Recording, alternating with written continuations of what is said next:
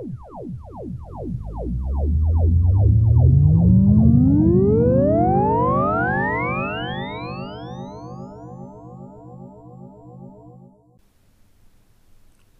and welcome to this week's Tin Dog podcast. I will be talking mostly this week about this week's episode, Utopia. Before I get to that point, of course, as always, I will talk pointlessly about things to do with the podcast. First off is the marvellous edition of the new Frapper map.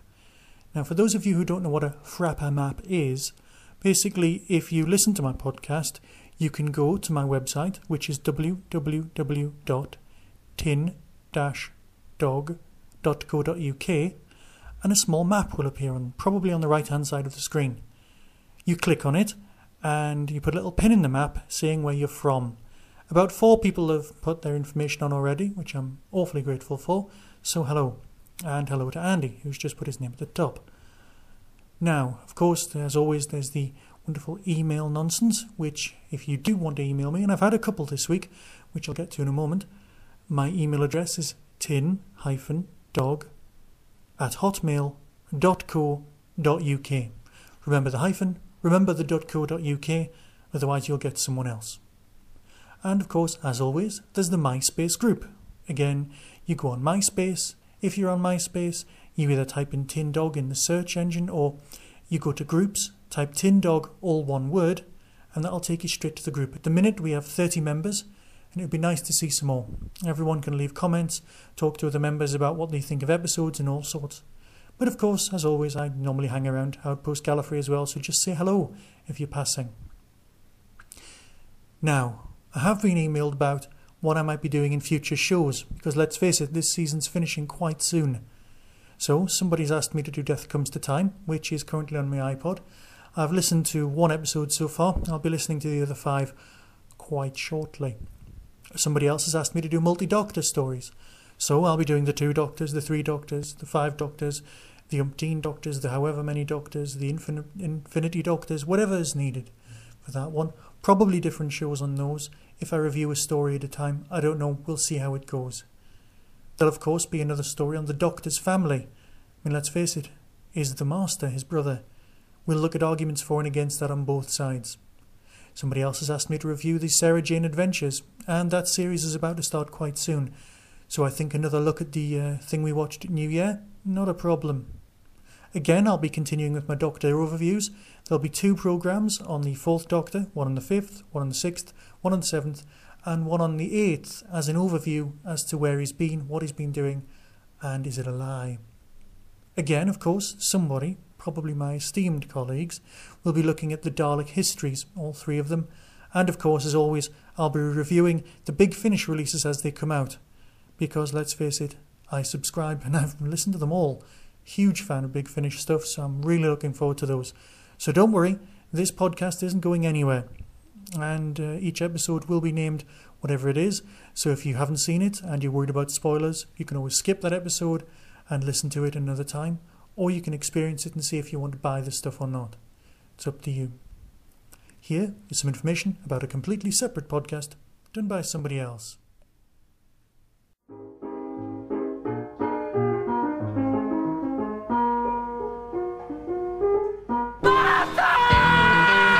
TARDISPod.com.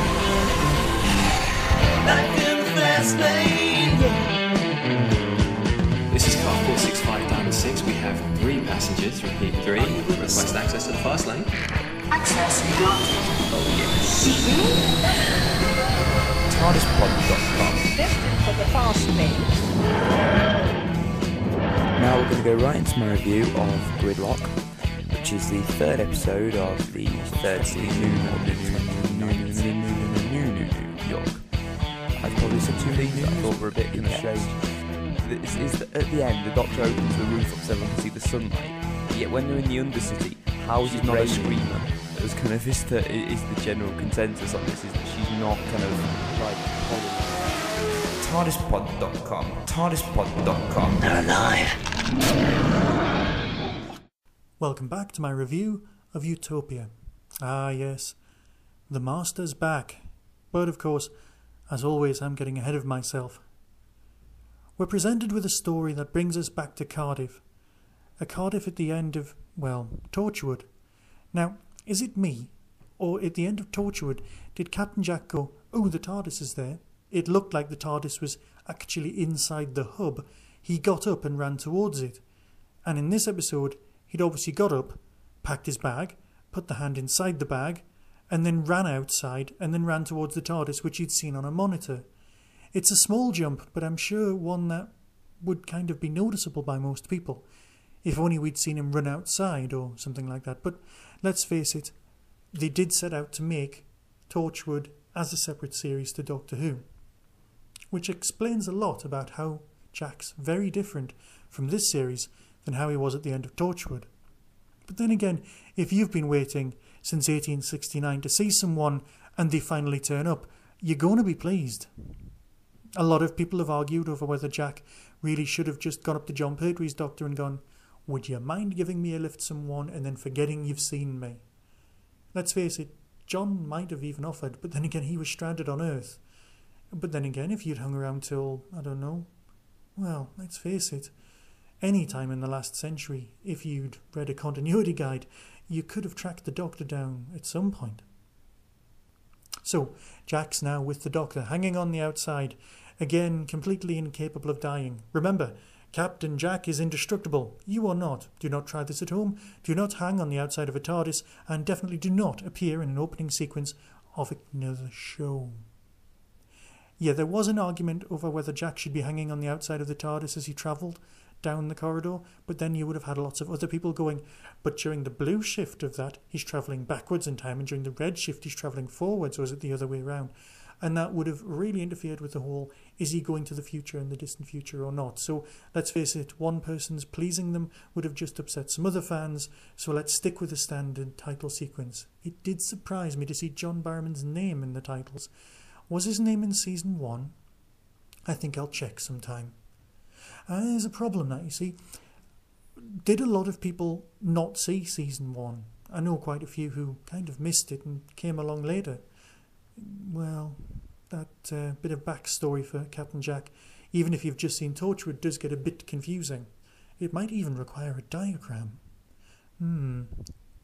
So here we are, in the future. We haven't landed on Utopia, we've landed on Mad Max planet, where a lot of people have got particularly bad teeth, and they're apparently what the human race could evolve into. Are you sure we couldn't evolve into something, I don't know, better, or worse, or different? Leave it there, who cares? And on this planet, we've got the Professor. Now, everyone knows that Ace used to call the Doctor the Professor, except when she was scared, and then she called him Doctor, or whatever. But it's Derek Jacobi. Now, there isn't a single person that I'm aware of who wasn't completely aware of what was going to happen. But if you weren't aware that Derek Jacobi was going to regenerate into the Master or whatever, you wanted him to be another Time Lord. You wanted him, in many respects, to be just like the Doctor. Derek Jacobi is a great actor. There's no problem with that at all. If you get the chance to see his version of Alan Turing's life story, one of the fathers of English computing, or indeed computing, I recommend it beyond belief. It's great. And I'm not just saying hang around with I, Claudius. The guy's performances are fabulous. And in The Confidential, he does say he wants to end up doing a bit of Coronation Street. And I, for one, would say within 6 months the guy's going to be in Coronation Street. So, you've got the Professor trying to send people to Utopia. Now, Utopia is actually on this map somewhere, and people want to go on a spaceship and fly there. Now, is that not a little bit reminiscent of Frontos? Or even, let's face it, the Savages? All very old stories. It does ring a bell more with the Savages, but then again, who had to say that it's old series referencing? Oh, did you notice the very odd child? Now, I thought it was a girl. Everyone I was watching it with thought it was a girl, except for the people who were aware of the Blue Peter competition, who were aware that, in fact, it was a boy. So I apologise for anyone who thought it was a girl, but that's why the character was sort of fixated on and then ignored. It was like, here it is, very important plot. Oh no, sorry, we've gone in another direction. And that's kind of how I felt about Utopia itself. Yes, we're building a spaceship to go there, but then it's not really gone into. And are the savages devolving people? Do people suffer from something and then go a bit like survival? And of course, that made me think when the guy was starting to turn into the master, oh, it's survival. Is that why that's why he's got the drums in his head? What's going on? I don't know. Now, one of the reasons you didn't think he was the master was that he didn't have a beard. Very important for the master to have a beard in my view. Obviously some Americans don't like him with a beard. Oh, let's face it, someone on the television with a beard must be evil. Oh, hang on, he's meant to be. Oh yeah, perhaps that's the giveaway. What made him evil, or less evil this time, was an absence of beard. Wahaha. Jacoby's played lots of parts in Doctor Who. He's actually played the Master before in the animated webcast audio thing, Scream of the Shalcra, which I would recommend downloading. It's still on the BBC website. Find it, watch it, it's very good. He doesn't play the Master as such. He plays the remnants of the Master that was left in the TARDIS after the McGann film put inside an android body. Lovely continuity. It works. The guy's got limiters set on his behaviour, sort of like, well, law rather than data. And so he's still the Master, he's still immortal, but he's not the Master, but it still fits in with continuity. This story doesn't fit with continuity. Now we know that McGann fits into the whole canon because the series happened. It was there. Half human. Oh, let it go. Let it go. But at the end of that episode, the Master is squashed inside the TARDIS. But then again, the Master's been destroyed so many times. He's been shrunk. He's been left on survival planet. He's just been killed so many times. We can kind of let it go without too much conjecture. We'll all discuss it in the past. It doesn't matter. Now, it got me thinking. The Master's essence is held inside a watch. Is it the Doctor's watch? Is it just the same type of watch? Is it like a sort of Gallifreyan Tamagotchi where it was a very fashionable thing once for everyone to get one? Was it issued to everyone when the Time War was coming as an escape clause? You may not survive, but you can get out of it if you've got a watch. Has everyone got one of these? You've never seen it before, but then again, the series was off air for what, 12 years, 1,000 years, 1,000,000 years? It seemed like a very long time. Am I digressing? Very probably. Suffice to say, I really, really, really, really, really want one of those pocket watches for Christmas. Not a hint, merely a statement. Now, do I like the Master? Yes. He did get overused in the Pertwee times. I wasn't overly fond watching the reruns of the Fifth Doctor's time with the Master, but I did like him at the time, so he did fit into my whole Doctor Who worldview when I was 12. I'm not a huge fan of the Master later on.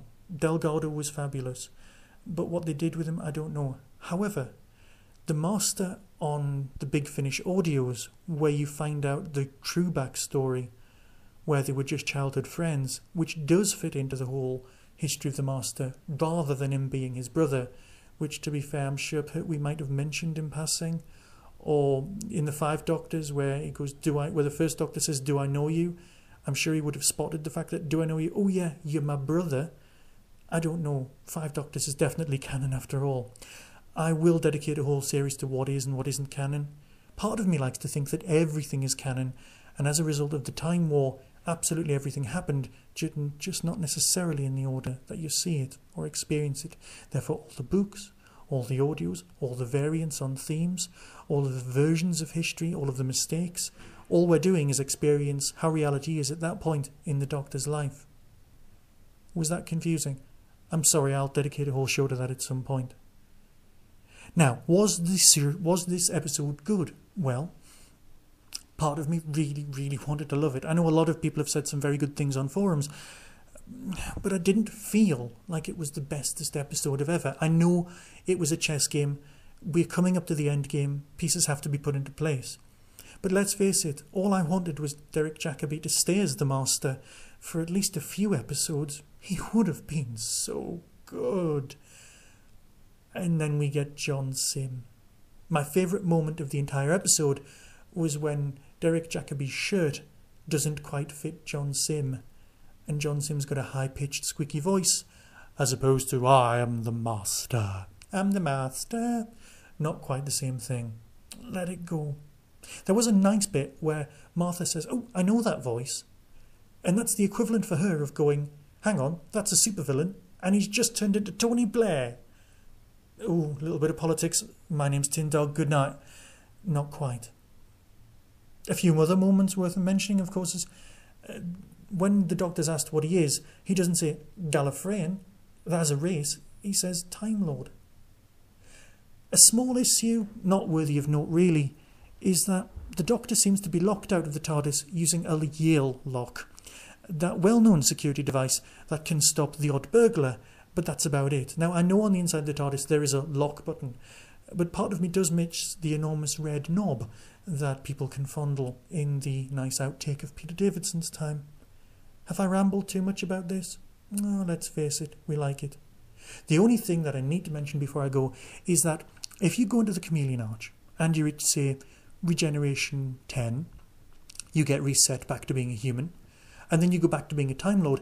Do you go back to Regeneration 1? You are Time Lord from the beginning, which means the Doctor's got a shed load left and the Master's got 13. In fact, they've both got 13 left. 30 plus 23 lives? That's a nice round number. The 23 Lives of the Doctor, an ideal book to be published. It'll be about a foot thick, and we'll buy a copy. So, that means the series can go on for as long as it wants. Nobody needs to get upset in 5 years' time when we run out of regenerations. No need to mention the Valiard whatsoever and ever again. And then we can all live happily ever after. Please, next year, can the Blue Peter not have a competition? Because let's face it, it always kind of jars. And let's look forward to next week, where we can all vote Saxon, in the knowledge that the future is a good place where we will spend the rest of our lives. Be seeing you.